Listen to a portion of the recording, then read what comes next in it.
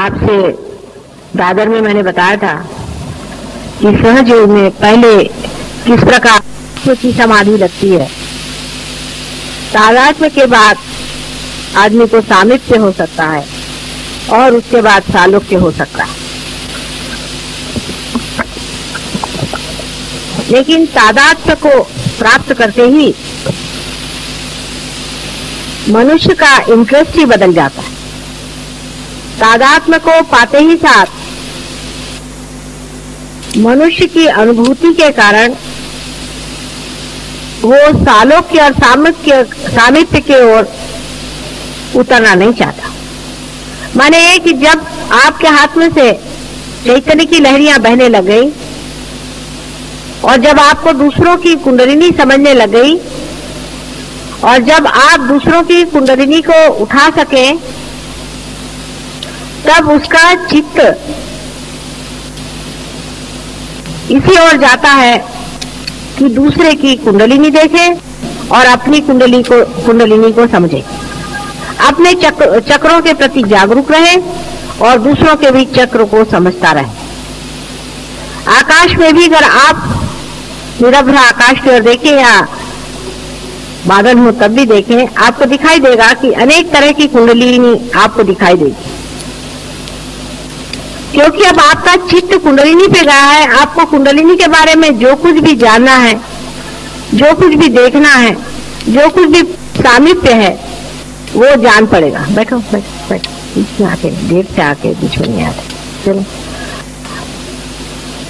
कुंडलिनी के बारे में इंटरेस्ट जो है वो बढ़ जाता है, बाकी के इंटरेस्ट अपने आप ही लुप्त हो जाते हैं। ऐसा ही समझ लीजिए कि आप जब अपने बचपन को छोड़ करके जवानी में आ जाते हैं तो आपके जवानी के जो इंटरेस्ट हैं, आपकी नौकरी, धंधा, बीवी, बच्चे, उसमें आपके इंटरेस्ट आ जाते हैं।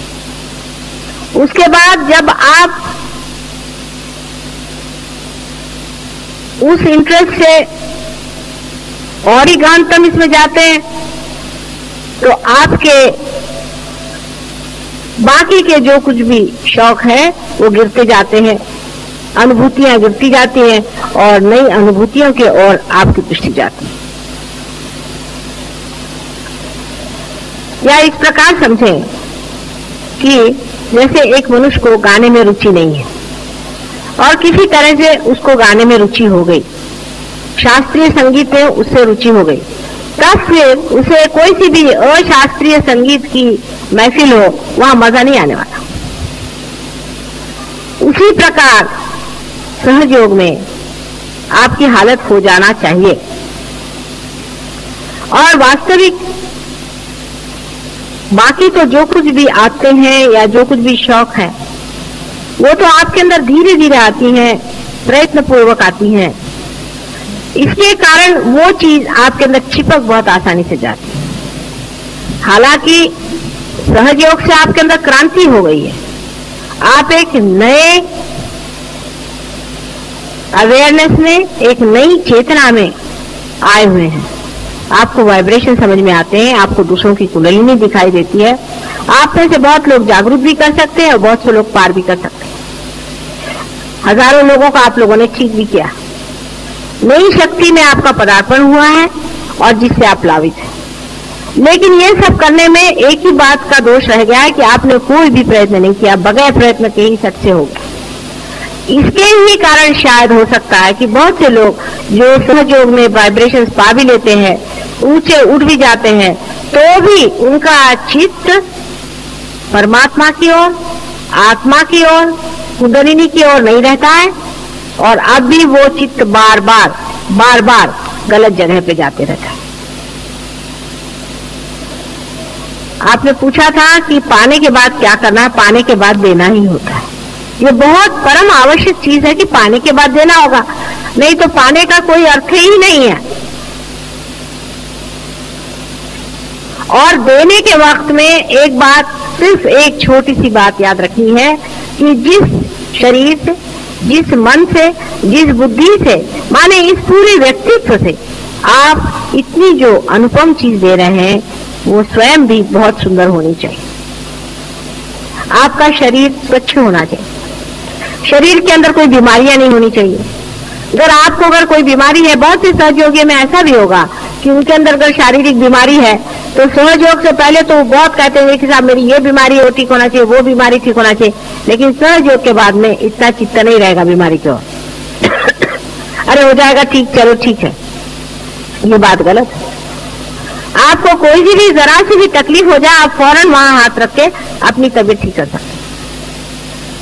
अपनी फिजिकल साइड बहुत साफ रख सकते हैं, बहुत ज्यादा उसमें कुछ करने की जरूरत नहीं है। स्नान करना और स्वच्छता से रहना और अपनी फिजिकल साइड ठीक करना।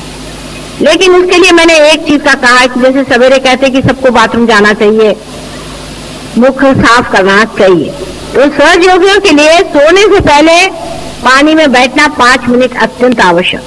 वो चाहे कोई भी हो, आप बड़े पहुंचे हुए हो, आपका हमें नहीं पकड़ता, ये इससे मतलब नहीं है। आपको 5 मिनट पानी में बैठना चाहिए। आप लोगों को ये आदत लगे इसलिए मैं जबरदस्ती बैठती हूँ कभी कभी कि चलो मैं भी पानी में बैठती हूँ तो मेरे सहयोगी बैठेंगे। ये आदत बहुत ही अच्छी है। 5 मिनट पानी में सब सहयोगों को बैठना चाहिए। फोटो के सामने दीप जला करके, कुंकू वगैरह लगा के, फोटो के सामने दोनों हाथ रखे, दोनों पैर पानी में रख के सब सहयोगियों को बैठना चाहिए। आपके आधे से ज्यादा प्रॉब्लम सॉल्व हो जाएंगे अगर आप ये करें। चाहे कुछ हो जाए, आप 5 मिनट की कोई मुश्किल नहीं है। सोने से पहले पानी में सबको बैठना चाहिए। इससे आपका जो है आधे से ज्यादा पकड़ना खत्म हो जाएगा। सवेरे के टाइम में जल्दी उठना चाहिए। हम लोगों का सहयोग दिन का काम है, रात का नहीं, इसलिए रात को जल्दी सोना चाहिए। माने 6 बजे सोने की बात नहीं करे मैं, लेकिन करीबन 10 बजे तक सबको सो जाना चाहिए।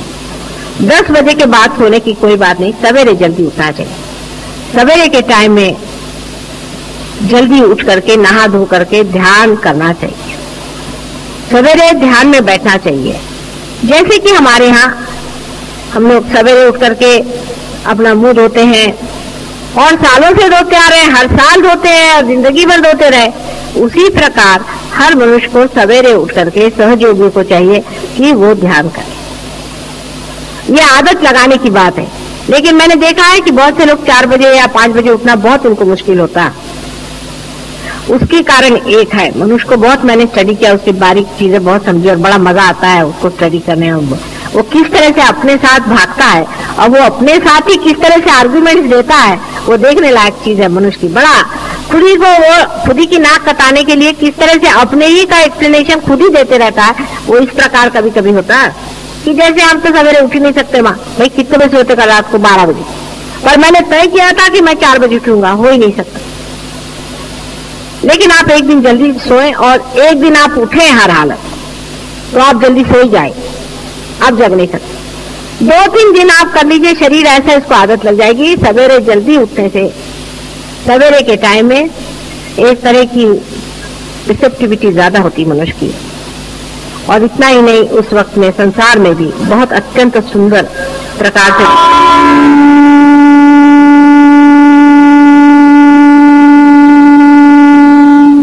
ते मशीन आहे ना, ते बरोबर आहे, पण माणसांचं असंच होतं कधी कधी, मध्येच काहीतरी डोकं भडकतं, समजत नाही का।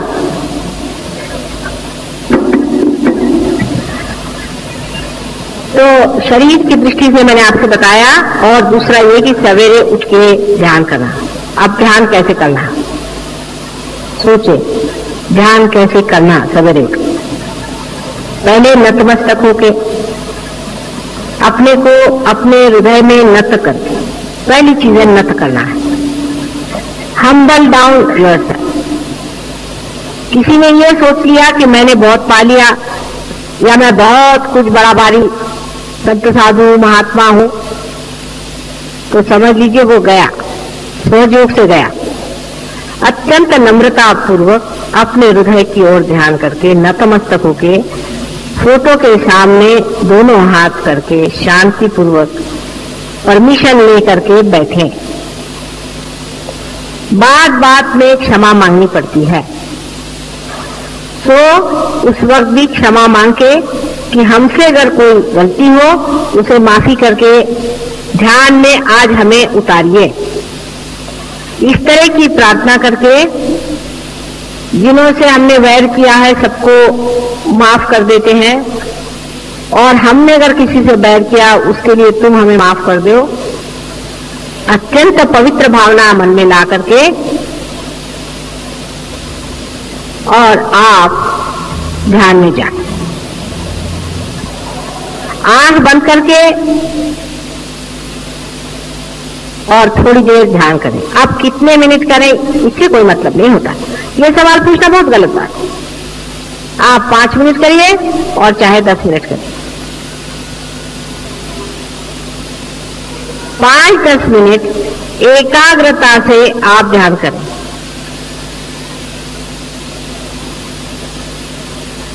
नतमस्तक होकर के आप ध्यान करें।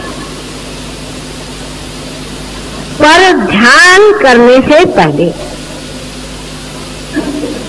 इसको समझ लें, ध्यान करने से पहले जहां बैठ रहे हैं उस आसन में बंधन दे,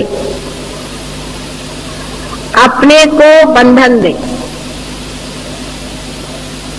अपने शरीर को बंधन दे।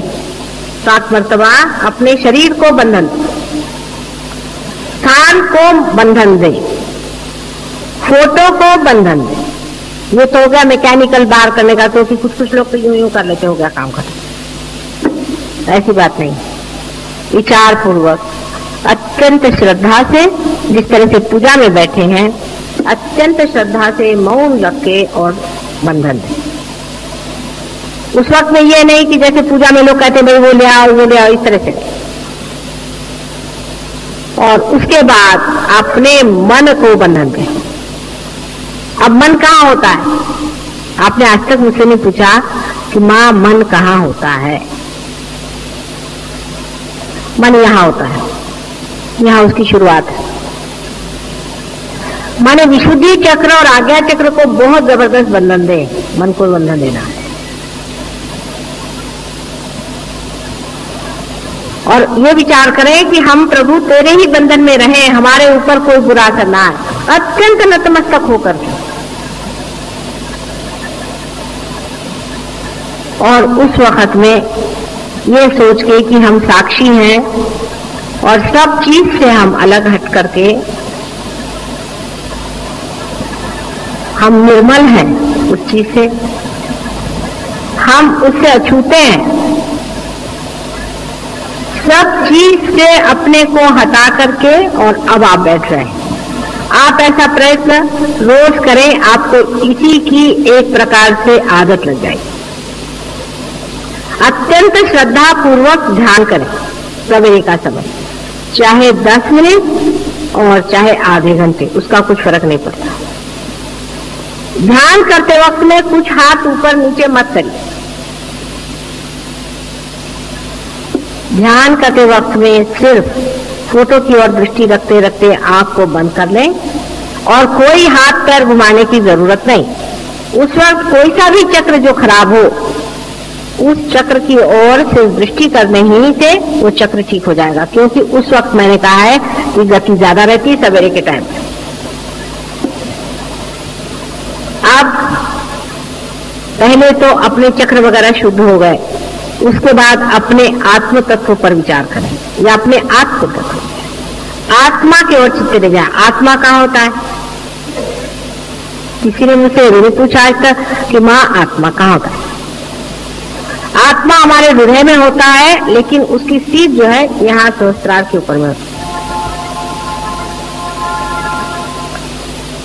तो इसलिए मैंने कहा था कि हृदय में नतमस्तक हो और चित्त जो है सहस्त्रार की ओर ले जाके आत्मा के ओर समर्पित हो।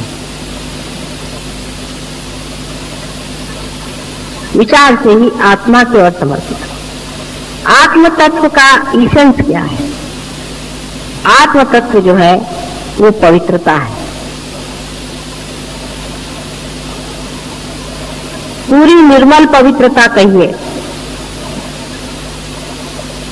उसके ओर नजर करें। वो पूर्णतया अलिप्त है, किसी चीज में लिप्त नहीं। जो भी चीज आपसे लिपटी हुई है उसी के कारण आप आत्मा से दूर हैं। आत्म तत्व का विचार करें, और ये आत्म तत्व प्रेम है। अनेक बार इसका विचार करें, बहुत बड़ा विचार है। आत्म तत्व प्रेम है। बहुत अनेक धर्म संसार में संस्थापित हुए, लेकिन उसमें प्रेम की व्याख्या कोई कर नहीं पाया। इसके कारण उसके अनेक विपर्यास हो गए। प्रेम की व्याख्या नहीं हो पाती, लेकिन प्रेम वही शक्ति है जो आपके हाथ से बह रही है। वही चेतना है जिसे लोग चेतना के नाम से जानते हैं, लेकिन ये नहीं जानते कि ये प्रेम है। चेतना को वो ऐसी शक्ति समझ लेते हैं जैसे बिजली और पंखा है। नहीं, आत्म तत्व प्रेम है। एक शब्द आप प्रेम कहते ही साथ आपके अनेक बंधन टूट जाए। जितना झूठ है, असत्य है, वो प्रेम के विरोध में है। अगर आप किसी को डांटते भी हैं और उसको सत्य बता रहे हैं तो आप प्रेम करें। आप स्वयं प्रेम है, इसलिए प्रेम तत्व पे आप विचार करते ही आप आत्म तत्व में उतर सकते हैं।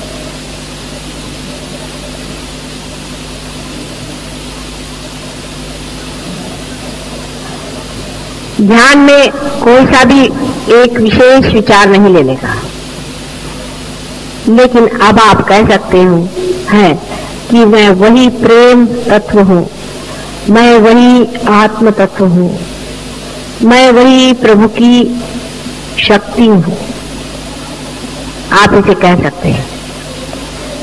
इस तरह से 2-3 बार कहते ही आप आशीर्वादित होंगे, क्योंकि आप सत्य कह रहे हैं। आपके अंदर से वाइब्रेशन जोर से चलने लगते हैं। अब रोजमर्रा के जीवन में क्या करना चाहिए? रोजमर्रा के जीवन में आपको पता होना चाहिए कि आपके अंदर शक्ति प्रेम तत्व की है। आप जो भी कार्य कर रहे हैं, क्या आप प्रेम में कर रहे हैं या दिखाने के लिए कर रहे हैं कि आप बड़े भारी सहयोगी हैं? हम अगर कभी किसी को कोई बात कहते हैं या डांटते हैं तो हम देखते हैं कि दूसरे दिन वो आ करके सहयोगी में बैठ करके हमें गालियां देते हैं लोग, और उसके बाद कहते हैं कि हमारे वाइब्रेशंस क्यों चले गए। तो इस तरह की अगर आप मूर्खता करते हो तो बेहतर है कि आप लोग सहयोग में नहीं आए। सहयोग में वही आदमी आ सकता है और चल सकता है जो कुछ लेना चाहता है। उसको देने का कोई भी अधिकार नहीं है, उसको लेना ही है हमसे। वो अगर देना चाहेगा, उसकी वो शक्ति जब हो जाएगी तो बहुत ही बढ़िया चीज हो जाएगी। लेकिन आप तभी दे पाते हैं जब आप ले पाते हैं। इसलिए पहले लेना सीखिए। हमारे अंदर क्या दोष है? रोज के जीवन के इसमें आप देखते चले कि हम क्या चीज दे रहे हैं। हम प्रेम दे रहे हैं, क्या हम स्वयं साक्षात प्रेम में खड़े हैं? हम सबसे लड़ते हैं, सबसे झगड़ा करते हैं, सबको परेशान करते हैं, और हम सोचते हैं कि हम सहयोगी हैं। इस तरह की गलतफहमी में नहीं रहना। अपने साथ पूर्णतया दर्पण के रूप से रहना चाहिए। माने अपने को पूरी समय देखते रहिए। समझ लीजिए हमारे माथे में कोई चीज लग गई तो आप बताएं, माताजी आपके सर में कुछ लगा, इसको पोंछ लीजिए। इसी प्रकार आप अपने को देखते रहें कि देखिए हमारे यहाँ पर ये चीज लग गई है, इसको हम पोंछ लेते हैं। रोजमर्रा के जीवन में आपका जीवन एक उज्जवल होना चाहिए।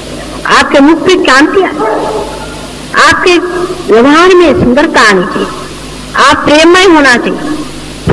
ठूठ के जैसे अगर आप बिल्कुल ही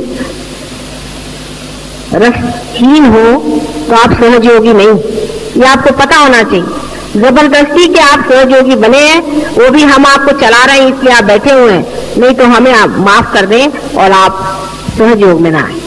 थोड़े दिन में आप खुद ही निकल जाएंगे इस तरह के लोग। जिनमें प्रेम नहीं है, जो अपने को सोचते हैं कि हम बड़े बढ़िया आदमी हैं और बड़े कमाल के आदमी हैं और ये है वो है, वो बिल्कुल सहयोग के लिए व्यर्थ है। ऐसे लोगों को चाहिए कि जाए दूसरे गुरुओं के जूते खाएं और वहां रहें। यहाँ पर सहयोग में आप परमात्मा के एक इंस्ट्रूमेंट बनने आ रहे हैं। अत्यंत नम्रता आपके अंदर होनी चाहिए, अत्यंत नम्रता। आपको घमंड छोड़ना चाहिए। लोग कहते हैं कि संन्यास लेना चाहिए, मैं कहती हूँ पहले घमंड से आप संन्यास लीजिए, क्रोध से आप संन्यास लीजिए, कपड़ों से नहीं लीजिए। कपड़े उतार देने से कोई संन्यास नहीं होता है। संन्यास का अर्थ होता है अपने क्रोध, काम, मोह, मद, मत्सर आदि शत्रुओं से एक संन्यास लेने को ही संन्यास कहते हैं। संन्यास्त ऊपरी संन्यास की बातचीत नहीं। तो अपने रोज के व्यवहार में अत्यंत शांति से, सबसे प्रेम से व्यवहार करें। अपने बाल बच्चे, घर वाले, इनसे सबसे सहयोग की बातचीत करें, सहयोग पर ग्रहण करें।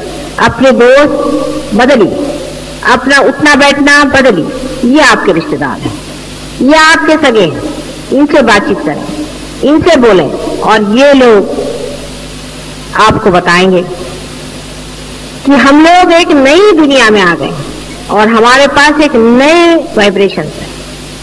जब भी आप सफर करें, कहीं बाहर जाए, किसी गांव जाना है, ये बता रहे थे अभी राउरी से आए कि हम अपने साथ में जैसे सब लोग लेकर चलते हैं चीजें अपने ट्रैवलिंग की, वैसे हम अपने साथ में थोड़ा सा तीर्थ, मेरे पैर के पानी को तीर्थ कहते हैं, तीर्थ और कुंकू और ये सब वाइब्रेटेड हम लेके चलते हैं। रास्ते में कोई आदमी बीमार दिखाई दिया, चलो उसको तीर्थ पिला दिया। कोई आदमी ने धर्म की चर्चा की, उसको फोटो दिखा दिया, देखो भाई ये माताजी है और तुम चाहो तो उनको पार कर सकते।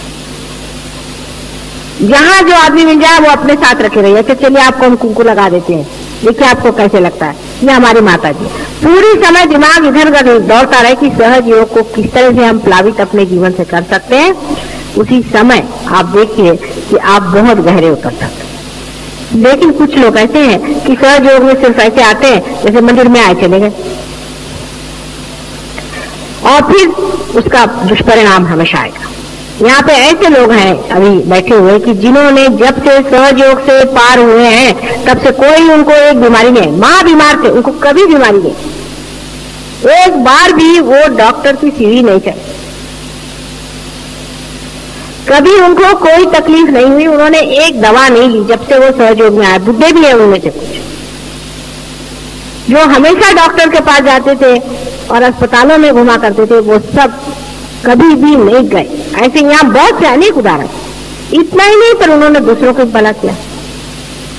इसका कारण यह है कि जो कुछ भी स्वास्थ्य के लिए, एक सहयोग के लिए आवश्यक है वो करते रहे और इस वजह से वो ठीक है।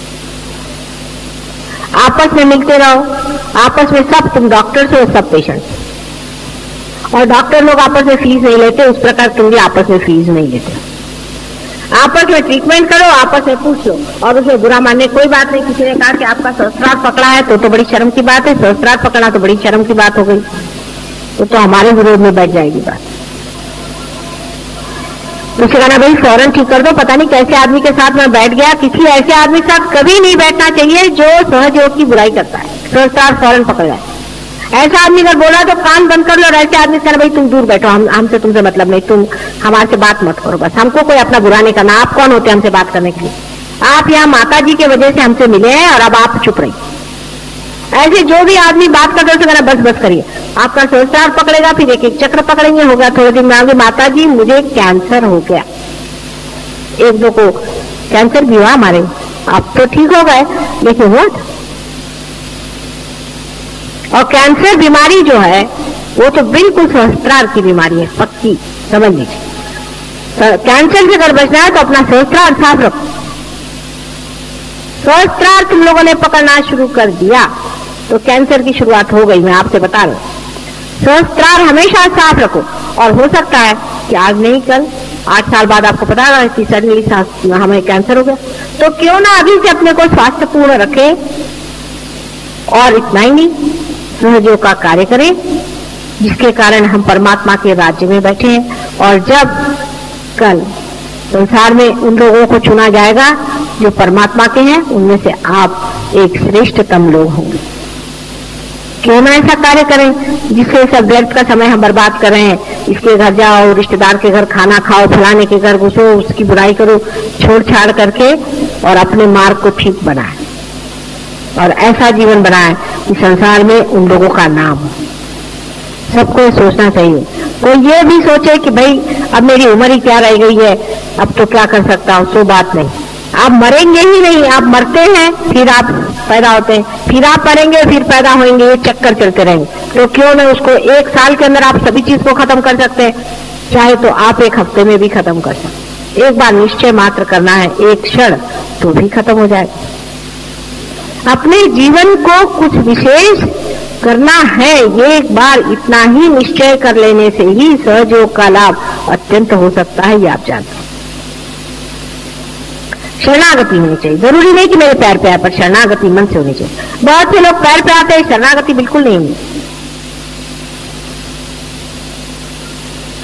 शरणागति होनी चाहिए। अगर शरणागत रहें, अंदर से पूर्णतया शरणागत रहें, तो पूर्णतया आपके अंदर कुंडलिनी जो है सीधे आत्म तत्व पे टिकी रहेगी। जैसे कि एक दीप की लौ लगी रहती है, उस तरह एक भी उसमें फ्लिकरिंग नहीं होगा। लेकिन शरणागत रहें, शरणागत रहने में आनंद है, उसी में सुख की प्राप्ति है, उसी में परमात्मा की प्राप्ति है। एक बहुत अनुपम विशेष यूनिक चीज है सहयोग। इसको समझें और उसमें रत रहें। जितने आप उसे तादाद में पाएंगे, उतना ही आपका आत्म तत्व चमक सकता है। कोई चीज महत्वपूर्ण नहीं है सिवाय इसके कि आप स्वयं प्रकाश बने। और जिनको बेकार की बातें सोचती हैं, उनके लिए बेहतर है कि वो इस चीज को छोड़ दें, उनके पास नहीं है। अब आखिरी बात बताऊंगी, इसको बहुत समझ के और विचार पूर्वक करें। हमारे अंदर स्वयं ही दुष्ट प्रवृत्तियां हैं। हमारे ही अंदर स्वयं बहुत सी काली प्रवृत्तियां हैं, जिसको नेगेटिविटी कहते हैं। वे जोर बांधती हैं। उसके कब्जे में आना, अपने को शैतान बनाना है। आप चाहें तो शैतान बन सकते हैं और चाहें आप परमात्मा बन सकते हैं। शैतान अगर बनना है तो बात दूसरी, उसके लिए मैं गुरु नहीं हूं। भगवान बनना है तो उसके लिए मैं गुरु हूं। लेकिन शैतान से बचना चाहिए। पहली चीज है कि अमावस्या की रात या पूर्णिमा की रात, लेफ्ट और राइट साइड दोनों तरफ में आपको डेंजर्स होते हैं। 2 दिन विशेष कर अमावस्या की रात्रि को और पूर्णिमा की रात्रि को बहुत जल्दी सो जाना चाहिए। भजन करके, व्रत होके, ध्यान करके, चित्त सहस्त्रार में डाल के, बंधन डाल के सो जाना चाहिए। मतलब चित्त सहस्त्रार में जाते ही आप अचेतन में चले गए, वहां अपने को बंधन में डाल दिया, आप बच गए। 2 रात्रि को विशेष रूप से, और जिस दिन अमावस्या की रात्रि हो उस दिन विशेषकर अमावस्या के दिन आपको शिव जी को ध्यान करना चाहिए। शिव जी का ध्यान करके उनके हवाले अपने को करके सोना चाहिए, या आत्म तक। और पूर्णिमा के दिन आपको श्री रामचंद्र जी का ध्यान करना चाहिए। इनके ऊपर अपनी नैया छोड़ के, रामचंद्र जी का मतलब है क्या? क्रिएटिविटी का। अपने जो क्रिएटिव पावर्स है उसको पूर्णतः समर्पित करके और आपको रहना चाहिए। इन 2 दिन अपने को विशेष रूप से बचाना चाहिए। हालांकि सप्तमी और नवमी 2 दिन विशेषकर आप पर आशीर्वाद हमारा रहता है। सप्तमी और नवमी के दिन उसका ख्याल रखना। सप्तमी और नवमी के दिन जरूर ऐसा कोई आयोजन करना जिसमें ध्यान आप अपना पूरा करें।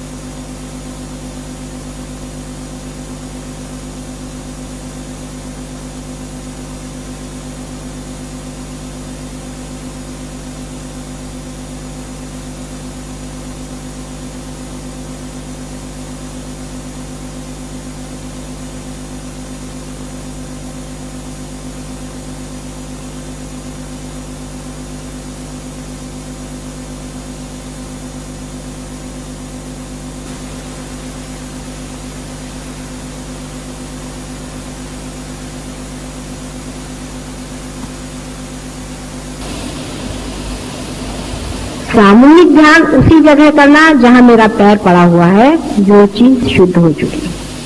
सामूहिक ध्यान अपने घर में भी किसी के साथ बैठ के मत करना। अपने रिश्तेदारों के साथ भी बैठ करके सामूहिक ध्यान नहीं करना है। जिस जगह मैंने कहा है वहीं सामूहिक ध्यान करना। और बैठकर सहज योग की चर्चा भी बहुत देर तक ऐसी जगह नहीं करना चाहिए जहां मेरा पैर पड़ा नहीं, क्योंकि वहां तुम्हारे अंदर भूत आके बोलने लगेंगे और आपस में झगड़ा शुरू हो जाए। क्योंकि तुम लोग अब भी भूतों के कब्जे से बचे हुए लोग नहीं। कहां से भूत आता है वो समझ में नहीं आता, और भूत सारे काम करता है।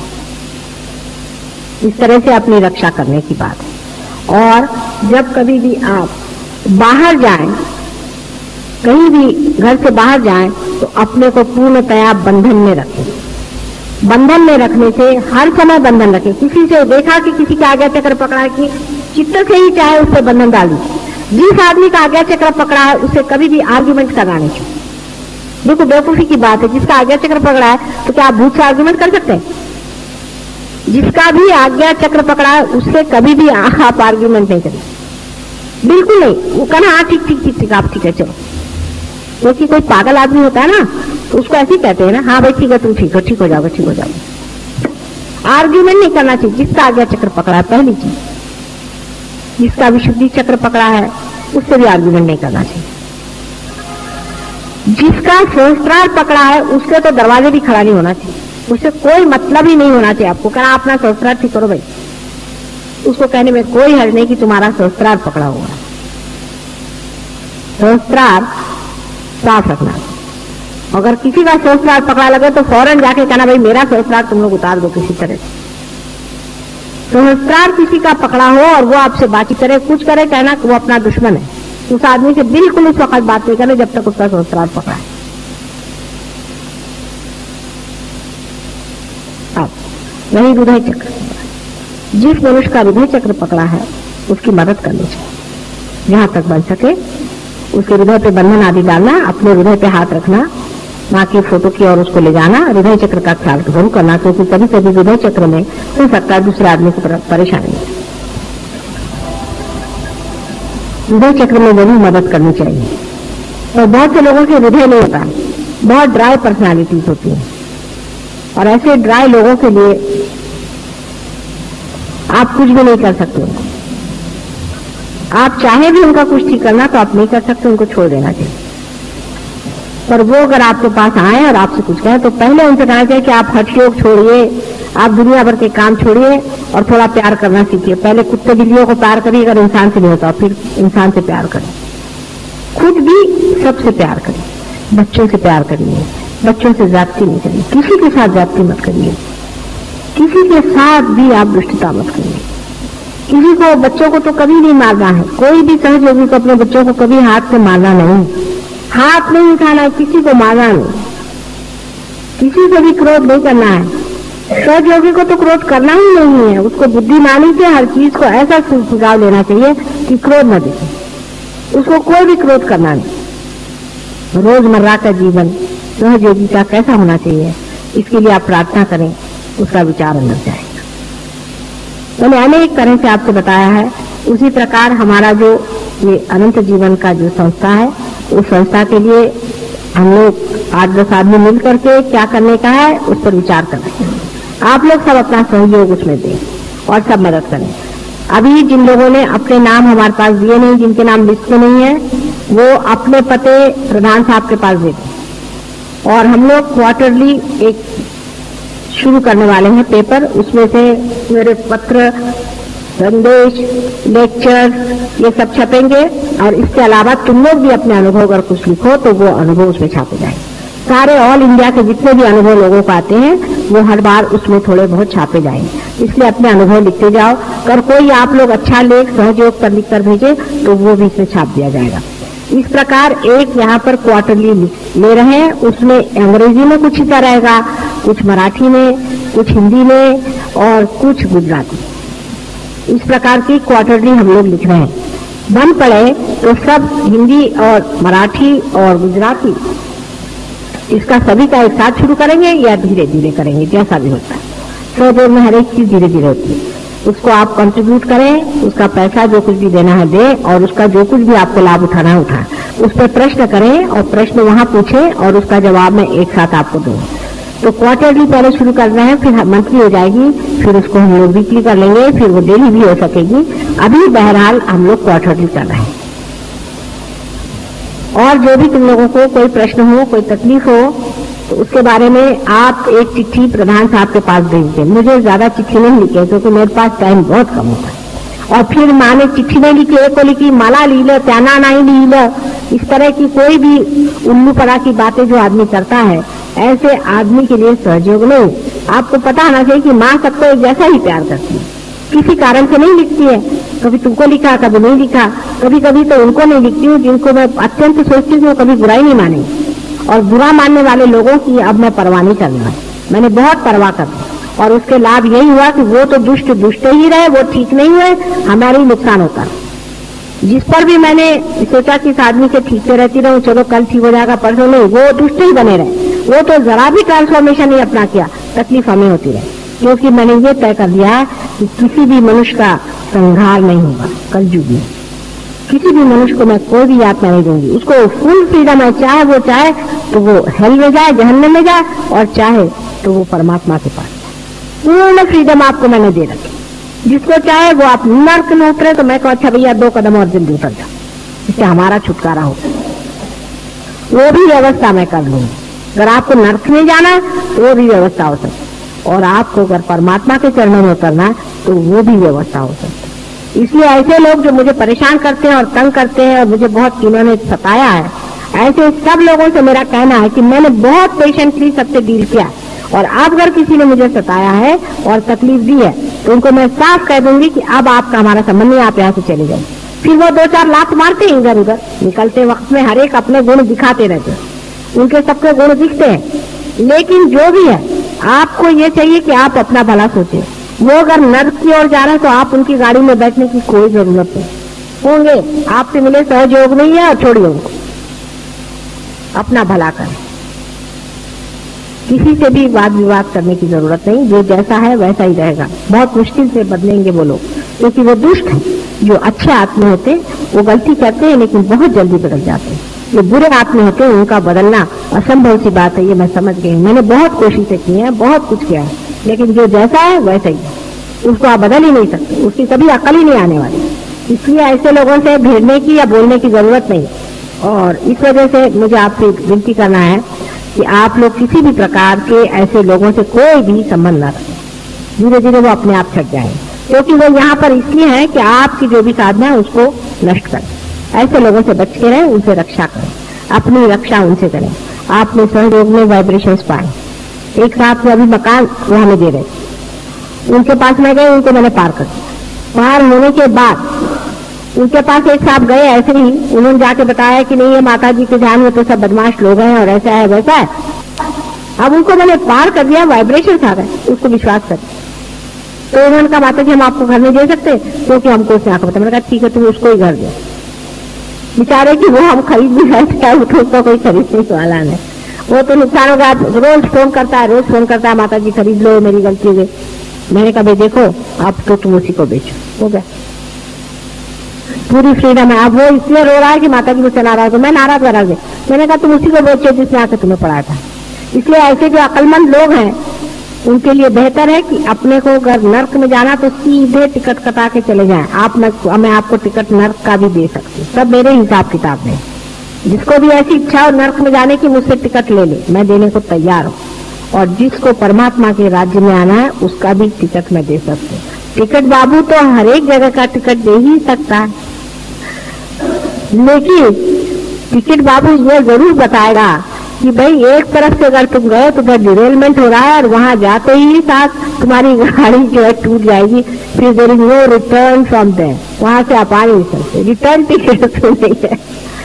तो इसलिए वो जरूर बता रहे हैं कि जिसको नर्क के बारे में मुझे ज्यादा बताना नहीं, नर्क तो आप खुद ही जानते क्या चीज। इसलिए मैंने आपको हिसाब किताब बताया है कि चीज अपनी साफ रखो और रास्ता अपना ऊपर का देखो, नजर नीचे नहीं ऊपर नजर रखो तो ऊपर चढ़ोगे। नीचे नहीं देखो, ऊपर चढ़ना है, ऊपर जाना है। और हर कदम हर जगह आपके साथ हम खड़े हैं, हर जगह, कहीं पर भी आप हो, कहीं पर भी रहो, हर जगह हम आपके साथ हैं। काया मन वाचा पूर्णतया, ये हमारा प्रॉमिस है। लेकिन जिसको नर्क में जाना है उसके साथ भी है, उसको खींच रहे हैं नीचे की तरफ, ये भी है। इसलिए बच के रहो और ऊपर का रास्ता लो, नीचे का। अब मैं जा रही हूँ लंदन, आने के बाद मैं देखूं कि हर एक आदमी कम से कम 10-10 लोगों को पार करे। आप में से बहुत से ऐसे हैं, औरों को बुलाएं, उनसे खुलेआम बातचीत करें, शर्माएं नहीं। सहयोग के बारे में बताएं कि ये बात कितनी सत्य है, इसमें कितना सत्य धर्म है, ये कितनी वास्तविक चीज है। और लोगों को इकट्ठा करें, जहां जहां मिले उनसे बातचीत करें। फोटो सब लोग लें और 10-10 फोटो हर एक आदमी 10 घर पहुंचाए। ये भी बड़ा अच्छा तरीका है कि हर आदमी कंट्रीब्यूट करके 10 फोटो खरीदे और 10 फोटो 10 घर में पहुंचा, ऐसे घर में जहां पर की श्रद्धा हो फोटो के प्रति, जहां पूजा हो सके, जहां लोग सहयोग को मान सके। इस प्रकार से करने से ही सहयोग फैल सकता है। अपन लोग बहुत ज्यादा पब्लिसिटी नहीं करना चाहते हैं, क्योंकि जब भी पब्लिसिटी करती हूँ तो गंदे लोग आके जल्दी चिपक जाते हैं और जो अच्छे लोग होते हैं वो मिलते ही नहीं। इसलिए बेहतर यह है इसी तरह से आप लोग सहयोग की पूरी तरह से सेवा करें और उसके द्वारा अपने को संपत्तिशाली करें। परमात्मा आप सबको सुखी रखे। मेरा पूर्ण आशीर्वाद आपके साथ है। मेरा हृदय मन शरीर पूरी समय आप ही की सेवा में संलग्न है। मैं एक पल भी आपसे दूर नहीं। जब भी आप मुझे सिर्फ आंख बंद करके याद कर लें, उसी वक्त मैं पूर्ण शक्ति लेकर के शंख चक्र गदा पद्म गरुड़ लई सिधारे। एक क्षण भी विलंब नहीं लगेगा, लेकिन आपको मेरा होना पड़ेगा, ये जरूरी है। अगर आप मेरे हैं तो एक क्षण भी मुझे नहीं लगेगा, मैं आपके पास आ जाऊं। सबको परमात्मा सुखी रखे और सुबुद्धि दे। सन्मति से रहो, सन्मति से रहो।